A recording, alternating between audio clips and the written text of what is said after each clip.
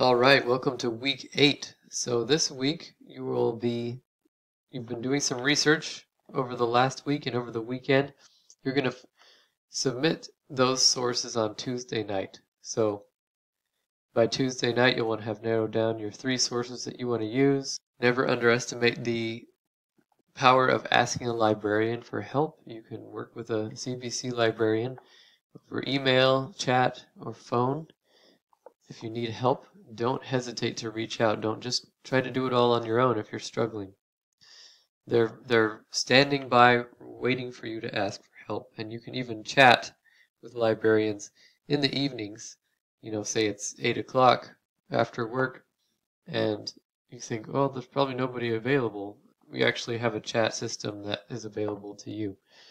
It may not be always a CBC librarian if it's in the evening, but it will be a librarian nonetheless.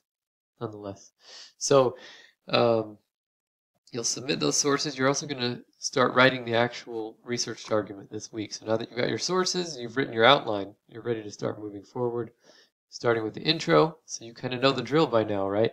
You write your introduction, post it to the peer review board by Tuesday night. Then we have a special circumstance this week. Because Veterans Day is on Thursday, we don't have any assignments due Thursday. So that's a holiday. We're going to give you that day, so there's no due dates. Those assignments are pushed back to Friday. So on Friday, you'll respond to your peers' introductions. You'll also take the in-text citation quiz and write and post body paragraph 1 on the peer review board. Then Saturday night, you'll revise the introduction, respond to your peers' body paragraph 1 paragraphs, and write and then post body paragraph 2. So you're probably used to the flow by now. The main thing to take into account is that Friday is our due date instead of Thursday this week because of that holiday. We are so grateful for our veterans and all they do and all they have done. So especially if you're a veteran, thank you.